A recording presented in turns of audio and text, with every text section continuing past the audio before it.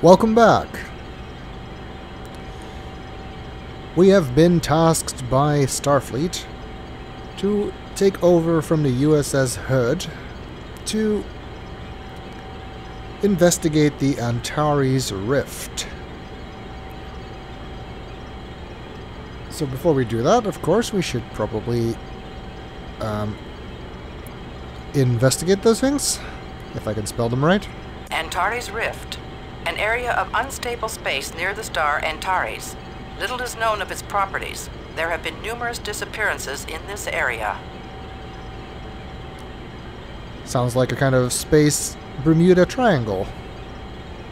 Except weird anomalies in space that make starships disappear are so common on Star Trek that it's not very hard to believe.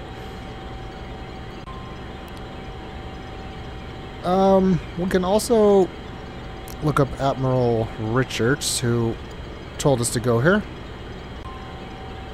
I thought we could. Chris Richards. There we go. Starfleet rank, Field Admiral. Current assignment, Chief of Starfleet Operations. While Captain, served as Commander of the USS Gallant. Also served with James Kirk aboard the USS Stalwart.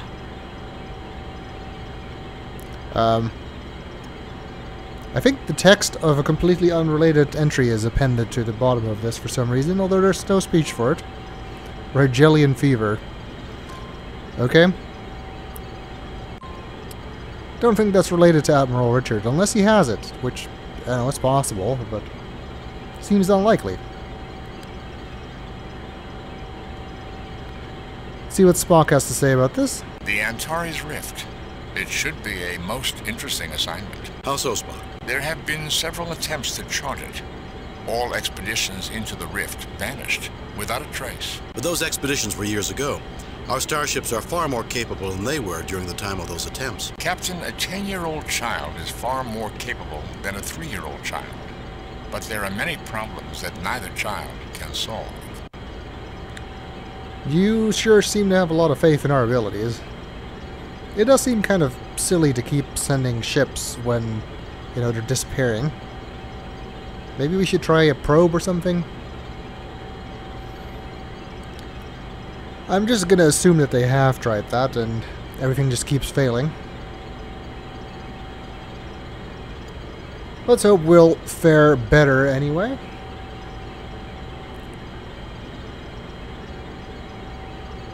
Alright, anyway, we should probably actually go there. I believe it is number 15 on the map, which is over here. I guess this red nebula thing is the rift.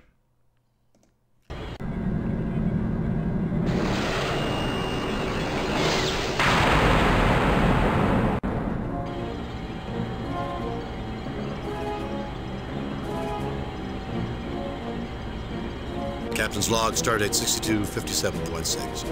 We have entered the Antares Rift and found spatial disruptions in the rift that make using warp engines extremely dangerous.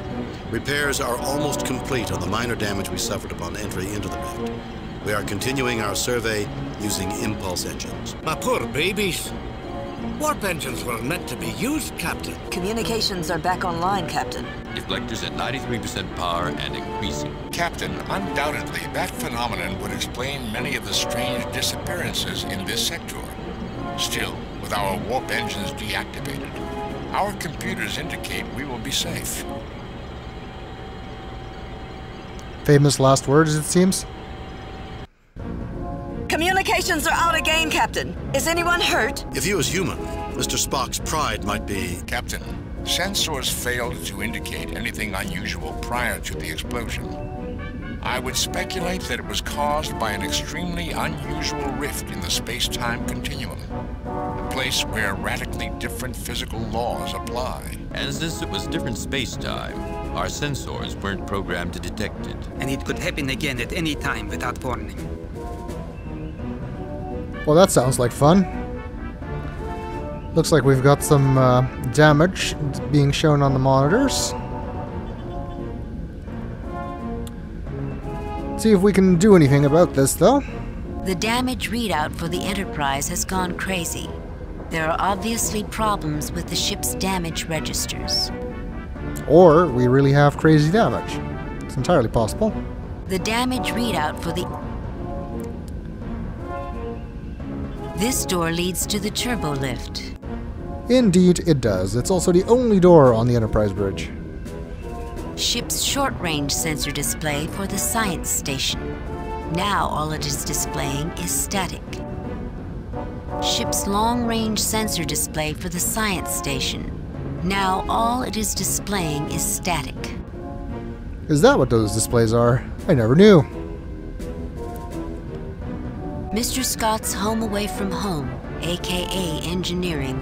This allows access to some of the more important engineering functions from the bridge, most notably damage control systems and emergency power and internal sensors. Mr. Scott wonders how he'll look like a miracle worker this time. I'm sure you'll get a chance, considering our current circumstances. Ensign Walker came to the bridge to discuss discrepancies in the last damage control report. He now wishes he was elsewhere. I don't know that elsewhere is necessarily safer in the current circumstances. Mr. Scott's home away from home. I guess this entire console has that description. Mr. Sulu has complete faith in his captain, who has gotten them out of worse predicaments than this. That he has. This is the ship's helm station. From here, the helmsman can control the ship's shields and its orbital heading. James Kirk worries about the safety of his ship. Doesn't he always? This seems pointless. Mr. Chekhov sometimes wishes he had a safer occupation, like handling antimatter. This is the ship's navigation station. This is Chekhov's pride and joy, allowing him to enter the ship's headings and to prepare the weapons in the Enterprise's fortunately few space battles. Is fortunately few a reference to the reduced number of battles in this game compared to the previous one? I wonder. This is the second time that hailing frequencies have gone down today. Lieutenant Uhura is not having a good day. Yeah, we're not talking to anybody without our communication systems working, which might be a problem. If something happens, we can't even tell Starfleet what was going on, so they can avoid the same mistake next time. The communications station. This is where Lieutenant Uhura is normally located. Mr. Spock is trying to determine a way to detect the rifts before the Enterprise is destroyed. This is the science station, where Spock scans anomalies and operates the ship's library computer. Alright, let's get some opinions. I don't think we actually have any inventory right now. No, we don't. So, we cannot scan anything. So let's just talk to our crew and see if they can give us some insight on the situation. Scotty, what's our status? Very bad, Captain. Whatever hit the Enterprise hit us right in our own neighborhood. The hull is breached 6 meters from the bridge. Beyond that, the instruments are useless. I can't read or send anything through these controls. We'll need a starbase to make this bridge functional again. Scotty, how about auxiliary control? Captain, I cannot determine the status of anything beyond the place where the rupture occurred. The rest of the ship could be dead as far as we know. Well, let's hope it's not, because if the bridge isn't working and the rest of the ship is dead, we are out of luck, aren't we? Ideas, Mr. Walker? I'm a security guard, sir, not an idea man. Still, if we could send out probes to detect these rifts, we might get a better idea on whether they're moving or not, and whether we should stop and make repairs, or keep moving. That's not a bad idea. I don't know if we can launch probes right now, but if we could, it would not be a bad idea. Status, Mr. Sulu. Helm is not responding, Captain. The controls are completely dead. We need to make communicating with the rest of the ship our first priority. That would be useful, yes? Status, Mr. Chekhov. Captain, navigation is not responding. The circuits are as lifeless as a Stalinist. Okay. Any ideas, Lieutenant? I was barely able to reroute the necessary connections last time, Captain. Communications are completely useless now. We may be able to enter codes into the library computer and instruct others to send messages to us. That's an interesting idea. Can you do anything with that, Mr. Spock? Captain, I believe I may be able to adjust the sensors to detect these spatial rifts and pilot the Enterprise to avoid them. However, the sensors are too heavily damaged here. I will need to get to auxiliary control as soon as possible if I am to reroute the necessary systems. Mr. Spock, the bulkheads were breached just outside of the bridge. No one's going to be able to leave the bridge for at least an hour unless they're transported out. That seems like a bad thing. Captain, I believe I may be able to... But maybe we can at least use Uhura's suggestion. Let's see what Spock can do with his computer. Captain, the library computer is online. Apparently, its circuits were shielded from the explosion. Captain, I have managed to program a message into the library computer. The first time a person accesses the computer, they will read our distress signal. Hopefully, they can code a reply into the computer, which we can access.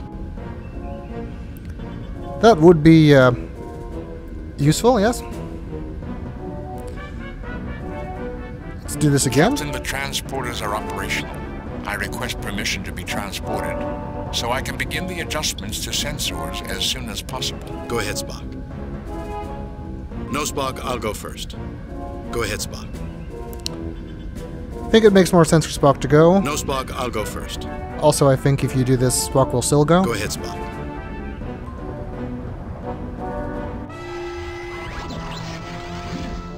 Spock! That's not normally how the transporters work.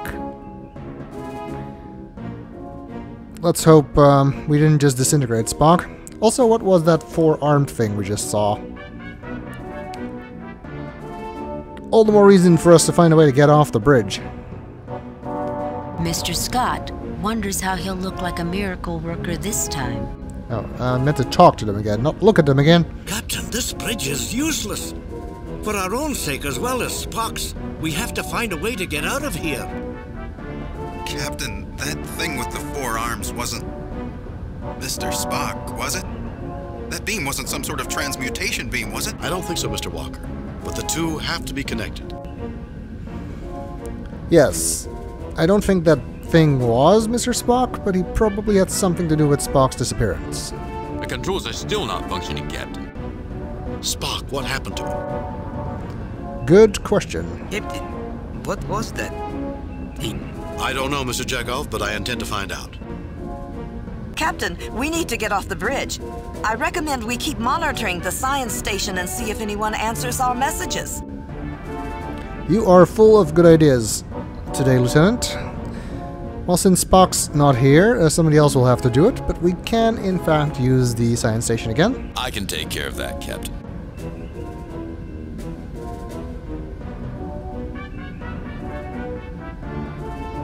I'm patching your log into the computer. You should have voice messages. Captain, we've managed to jury-rig an evacuation tube through the bridge turbo lift. We should be able to keep it stable long enough for you to be evacuated. Okay, looks like we have a way out. Through the turbo lift, which is the only way out, so that's a good thing.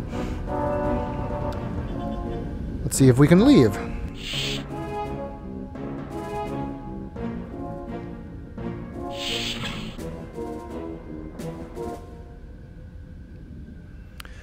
So now we get to explore the Enterprise, kind of like exploring the Republic in the previous game, except this time it is the actual Enterprise and not just another Constitution-class ship. It's also in a lot better shape than the Republic was. As there is some damage, it's not like completely blown to smithereens like that ship. Let's see, we're at the bridge. We can go to auxiliary control, the sickbay, transporter room, and engineering. Well, auxiliary control is where we need to go to get control of the ship back, since the bridge is useless. So that seems like a good place to start.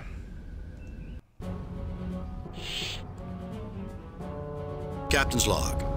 After equipping ourselves with tricorders and phasers, we are now searching for a way to find Spock and return him to us. I've determined that the best place to start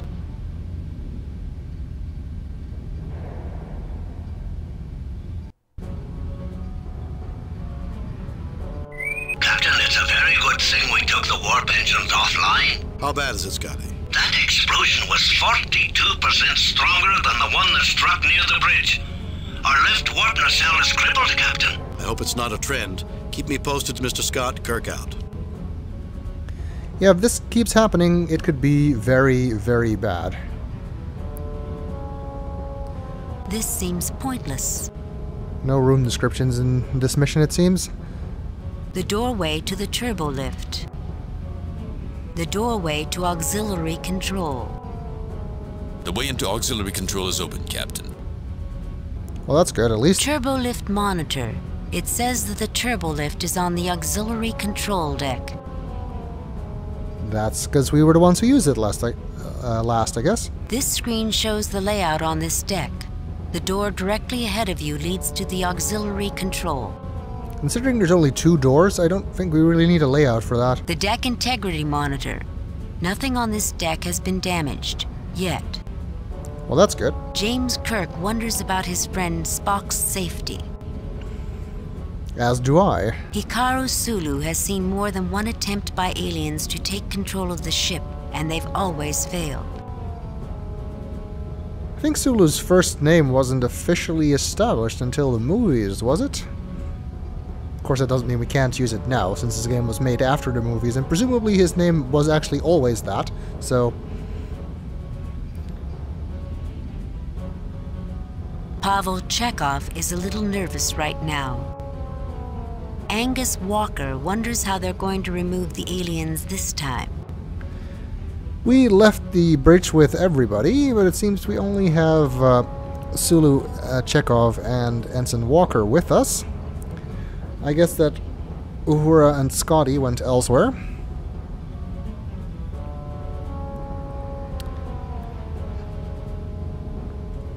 We can talk to everybody, of course. I could use advice. Suggestions, anyone? Spot. I know, Captain. We miss him too. That must be something he's really used to doing, asking Spock for advice. Well, they say the price of freedom is eternal vigilance. What does that mean, Sulu? That we should have been more vigilant? How could we, if the sensor said nothing? Well, maybe if Starfleet sensor designers would be quicker to modify their sensors to react to new phenomena. You two are as bad as Spock and McCoy. Seems like it. I'd feel more comfortable, Captain, if we knew what happened to Mr. Spock. As would I. Awaiting orders, Captain. It's nice that we get some more unusual members on... Well, it doesn't really count as an away team if we're still on the ship, does it? On our mission crew, I guess. Instead of always having Spock and McCoy, we now get to have Sulu and Chekhov. Which is nice, because it gives their actors a little bit more to do than the few lines they had in the previous game.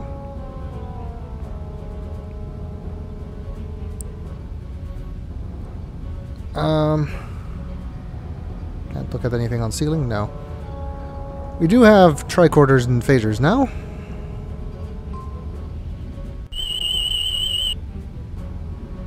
Nothing unusual, Captain. Nothing to report, Captain. But it doesn't look like scanning anything is really all that useful. Our highest priority is control of the sensors. We must find Spock. I'll handle it, Captain.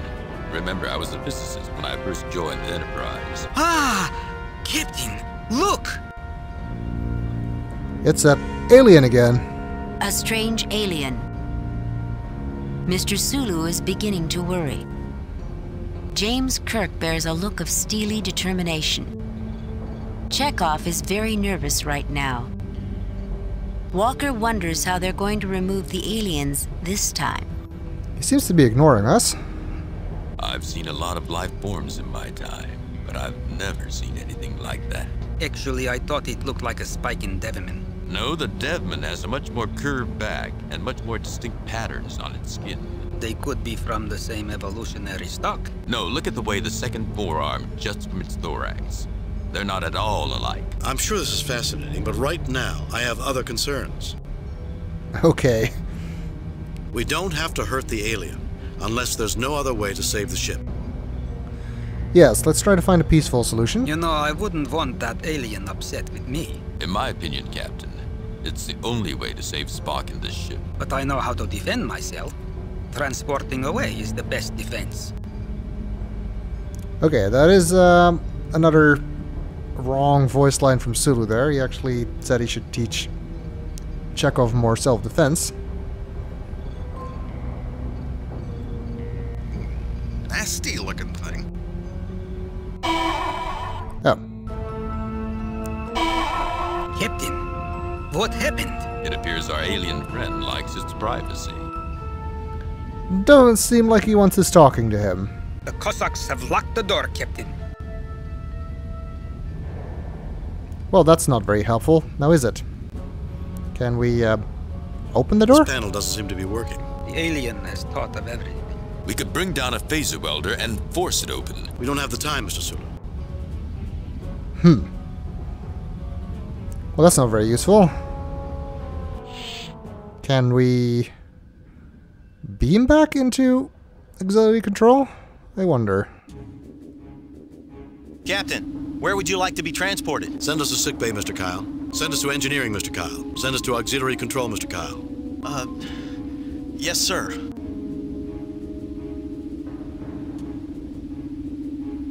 Energize.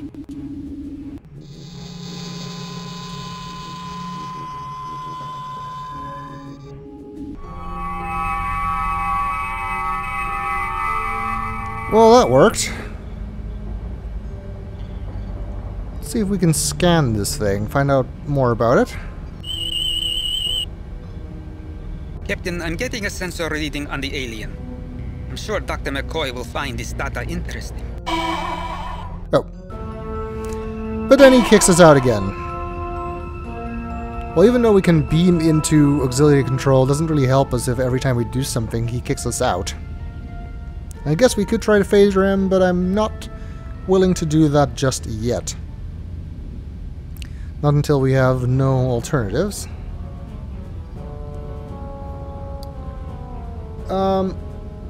One thing I think you can do in this mission that's a bit unusual is, despite the fact that you're on the ship, the communicator is actually much more useful than it is normally. Kirk to Scott. Come in, Scotty. Because we can use it to talk to various members of the crew who are not with us, and they can give us status updates. Captain, I got bad news for you. This rift is affecting the hull of the ship. Our hull integrity is dropping fast. How bad is it, Scotty? It's at 92% and dropping rapidly. According to our system specs, if it drops below 63%... Put as much powers as you can to the shields. Use them to support our hull integrity. Divert as much power as you can to the sensors. Let's find out what's causing this. Evacuate all people from the outer decks. Divert power from life support on those decks evenly to shields and sensors. I don't think it really matters what you do, what you choose here. Put as much powers as you can to the shields. Use them to support our hull integrity. I'm just gonna pick this. That will probably only buy us a few minutes, Captain. Do it, Scotty. Every minute counts. Kirk out. Kirk to Scott. Come in, Scotty. Kirk to Uhura. Come in, Lieutenant. Captain, I've moved operations to Galileo 2 shuttlecraft. I've sent a message to Starfleet Command, and I've rerouted internal communications to run from here. Lieutenant Uhura, what happens if the shuttle bay is hit by an explosion? That's one of the most vulnerable areas on the ship. That's a risk I'm prepared to take, Mr. Sulu. I've activated the shuttle's shields for protection. Good. Be prepared to evacuate the shuttle on my signal. Kirk out.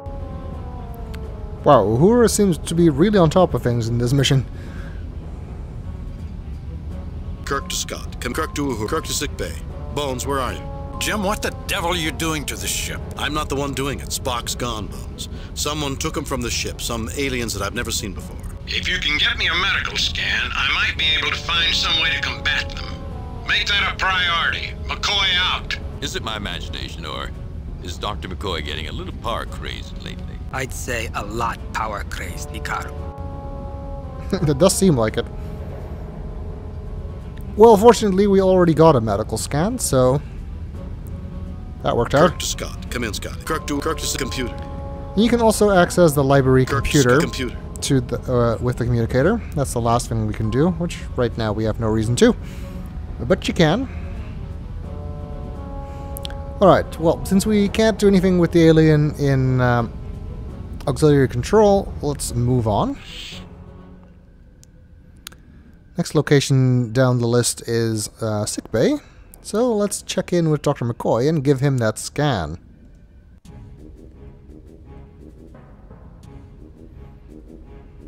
The floor of the corridor outside the Enterprise's sickbay.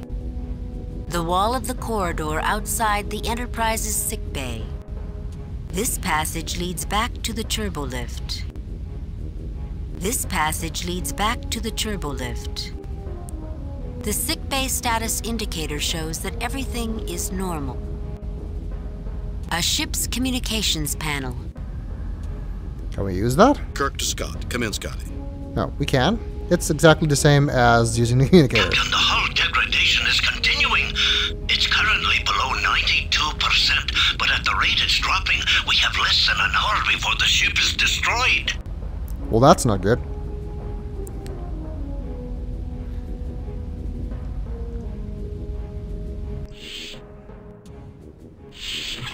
Well, Jim, I leave you alone for 5 minutes and look at the mess you've made. Harsh, but fair, I guess. This seems pointless. This bed is currently unoccupied. This bed is currently unoccupied. This device monitors a patient's condition. It is currently inactive. Yes, because there's nobody there. That makes sense. This bed is currently Okay. Medical instruments line the wall of sickbay. You know, for somebody who always complains about how primitive 20th century medicine is, I would sure be concerned if I went into a, current day doctor's office and he had these instruments on the wall. Assorted medicines are stacked on shelves behind an enclosure. Lighting controls for sickbay. Assorted medicines are stacked. A shelf designed to hold heavy medical equipment in case of emergencies. This equipment allows Dr. McCoy to quickly synthesize chemicals and save his patients' lives. Can I turn the lights off? I like the lighting just the way it is now, thank you. I guess not. James Kirk, captain of the Enterprise, who never really liked sickbay. Well, unless you're a doctor, the only reason to go to sickbay tends to be bad news, so I can understand that. Hikaru Sulu, doing his best to remain calm in a difficult situation. Angus Walker, who remembers being in a hospital when he was a child on Earth. I'm assuming most people do. Pavel Chekhov, who still has nightmares about the time in sickbay when they conducted close to 50 tests on him, when the others in his landing party were hit by advanced aging and he wasn't. I'm assuming that's a reference to an episode, and not remembering that one. Dr. McCoy, who never understood why people get so nervous in sickbay. It's the safest part of the ship. I guess so. Well, Bones, it looks like we have to save Spock in order to save the Enterprise. That's a tough choice, Jim.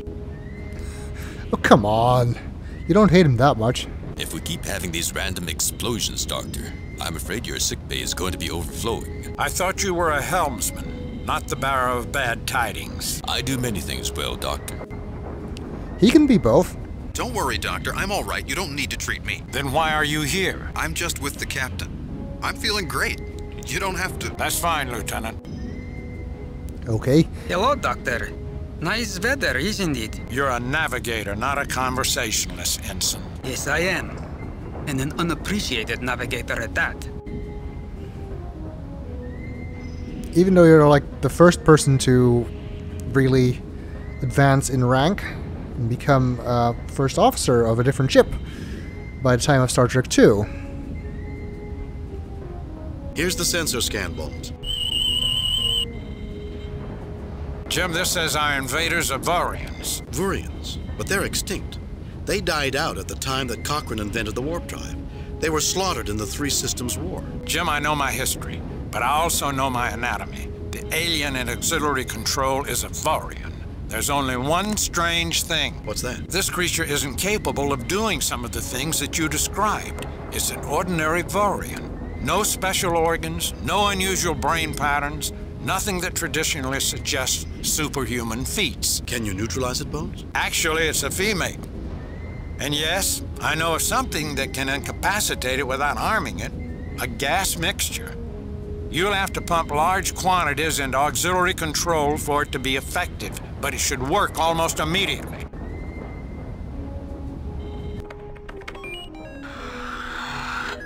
Here's the gas, Jim. Be careful with it. There hasn't been a Vorian in 150 years. Interesting to find a apparently extinct species here. Vurian gas engineered to paralyze a Vurian without killing it. Good, it gives us a better way of getting into auxiliary control rather than just trying to fire phasers at it.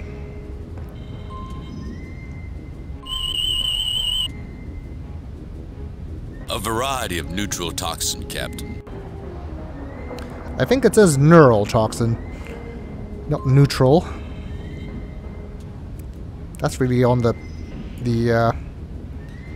director, isn't it? Should have corrected that instead of keeping this take.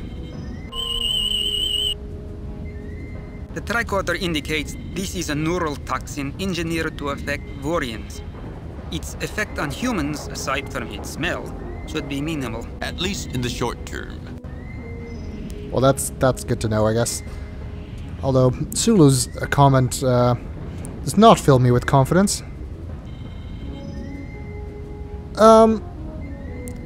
Since we don't know anything about Vurians, let's see if we can look them up. Kirk to Scott. Come in, Scotty. Kirk to Scott. Computer. Kirk to Uhura. Come in, computer. Yep. You can't talk to McCoy on the communicator if you're in sickbay. It makes sense, I guess.